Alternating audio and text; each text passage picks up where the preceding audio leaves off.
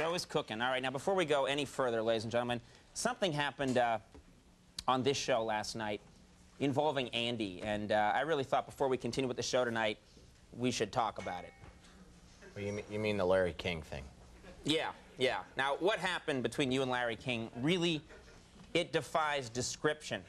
So now to clear it up for anyone who didn't see it, we're going to show it to you right now. Dana, roll that clip of last night. Give you a little history. Pay attention. All right. Every time I come here, he sits, he's a mute, okay? Just be involved, all right? Hey. So before the show, he said he has nothing to do tonight. I have emotional problems. Thank you. We didn't want to bring that up, Larry. What a surprise. Oh, are we shocked by that? I got a great idea. We're going to do a show. Okay. I'm going to have both of you on together. Oh, that'd be nice. And we'll talk to a star and a sidekick, okay? Star, sidekick, okay? This show is a step up, right? Yeah, yeah. So I come in, I meet a Neanderthal. Hey! He's proud of it. He's proud of it. You don't really need him. No, you are a star. What exactly does he do? You want to know what I do? This is what I do.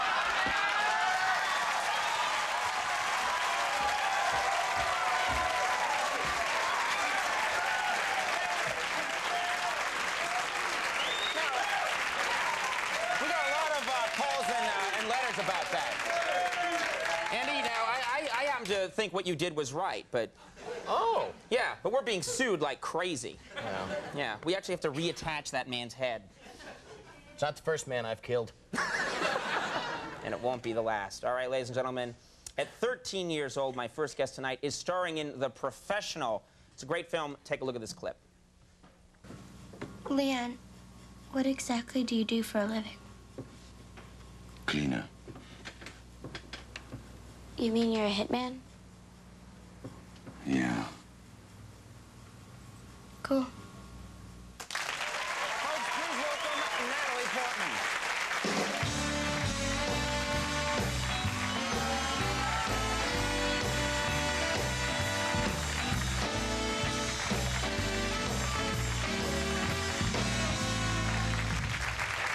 Wow. That is some entrance you just made. Oh, thank you. Not many guests come out here skipping and waving. Sorry. Actually, Larry King. Yeah, Larry King entered last night. He did the same thing. That's right. Look out for Andy tonight. He just rips guests' heads off. It's very ugly. Yeah, just don't turn your back on him. Okay. All right, congratulations on the film. Thank you. 13 years old. That's pretty impressive. Thank you very much. Yeah, it looked kind of fun because you get to shoot a lot of guns in this movie. Is that fun? I don't know if you'd call it fun, but it's... When I was 13, if someone said, we'll pay you, we'll give you a bunch of really expensive guns to run around and shoot, it would sound really fun to me. Well, the guns, they're not real guns, they're just fake guns. Well, I would hope so, yeah. And they have these fake bullets, and then they come out, when you shoot it, they come out the side, and then this, like, flash of fire comes out the front. And they're really heavy, and they look like I think those are real guns. No, and they kill people. They're incredible. No. But no, they're very sophisticated. But I'm very good with guns. You are? Oh. All right. Very good. Oh, high five, yeah. Yes. No, so... Andy was just reaching for your head, and then he backed off. Like, whoa. Guns.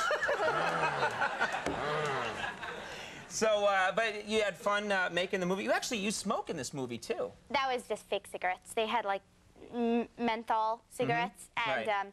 I just, like, put it to my lips, and they're, like, cut, because I don't like smoking. Right, I made Jean Reno quit smoking. Oh, really? Your co-star? Yeah. You made him quit? Yeah, I made him quit. You make him smoke the fake ones now? No, I make him smoke nothing. Oh, really? How'd you get him to do that? That's really hard to get people to quit smoking. I told him it was disgusting.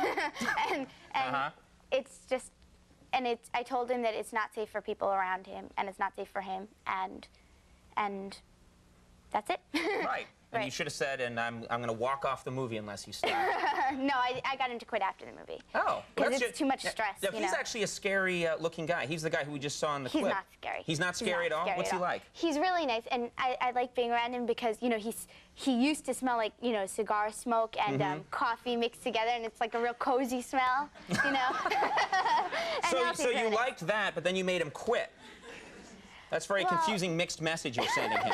I love that smoky smell, but quit smoking. I hate it. No, see, it smells good, but it makes him, you know, it's not good. You know, it makes, you know, his kids, it's not good for him to smoke Just not around a good his thing at kids. all. Right.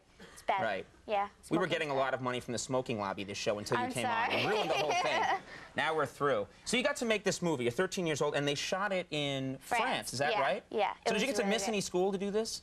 I got to miss like the last 2 weeks of school, but 2 weeks? Well, yeah. oh, they shot Because we it. did it in the summer. Oh, what a ripoff! But I had to make it all up, so. Oh, really? You had to make it up. Yeah, they I had had one a of those tutor and tutors. stuff, yeah. So you're in. How did you like France?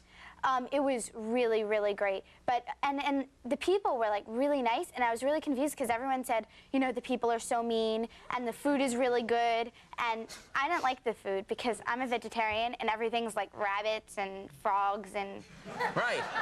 And they don't even cook them. They just have. Everyone just has a rabbit. And Well, they're just actually, biting into it. they have raw steak. Raw steak. That's a big thing over there. Yeah. Yeah. And it's not nice looking. It's like you know that chopped hamburger meat. Yeah, It's yeah. really disgusting, and people just like eat it. Wait a minute. Smoking's bad. Raw steak is no good. You're crazy. You've lost your mind. Oh, I'm sorry. No, At least I won't lose you're. my head. Yeah, Those you're. are two of my favorite things. Yeah, Smoking raw and raw steak. meat. I'm set for a day. Andy always has a cigarette in one hand and a rabbit in the other, and he's just. So. And Larry King's head between his legs.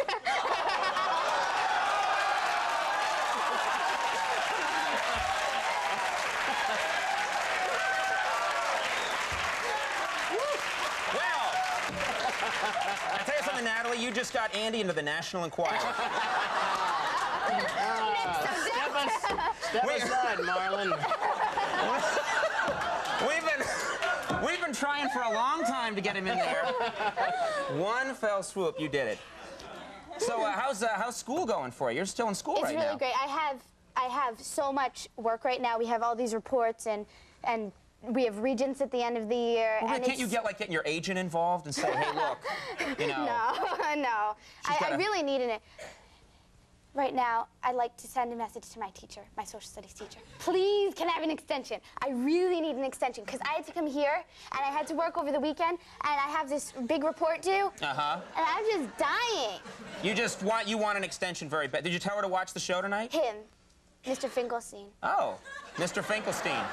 Well, when is this thing due? What is it exactly? It's a social studies report. We had to choose a topic from our chapter, and I chose women reformers during the Gilded Age. And I'm 31. I couldn't write that. And well, you research it obviously, and. To me, that always meant just going to the Encyclopedia Britannica and just like tracing over. Gilded Age. No. The teacher would say, "This has been traced. You actually included the photograph from the Encyclopedia Britannica, you idiot." So you want an extension? Is this actually a paper that Andy and I could help you write, maybe? Do you know anything about Elizabeth Cady Stanton, Ida M. Tarbell? Well, that's actually Max's area. Everyone on the show specializes in a different field. Max is women of the is it Gilded? Gilded Age. Thank you. The Gilded Age. The horn section handles the whole reform movement in the early 1920s. Andy here is, studies the distilleries of the 1850s. Whiskey Ring. Right. And I supervise everyone else. I was really good in gym. So, yeah, it was incredible. But school's going to, I heard you had like an outbreak of some kind at your school. Yeah, we had an epidemic of stomach viruses. And like 15 people got the stomach virus where they would throw up every 10 minutes. But all at the same second? Yeah. Incredible. Yeah. Yeah. It knocked down a wall. I understand. And I didn't get it because I was doing a job. I was doing Italian Vogue, and so I missed it. Which one, British or Italian? It's important Italian. to know. I'm sorry.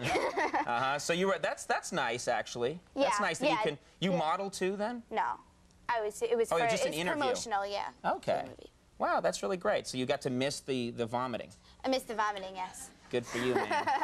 You've got a keen sense of timing. Thank you. You missed the right thing. Well, this is exciting for you. Are you doing it? What's your next project then?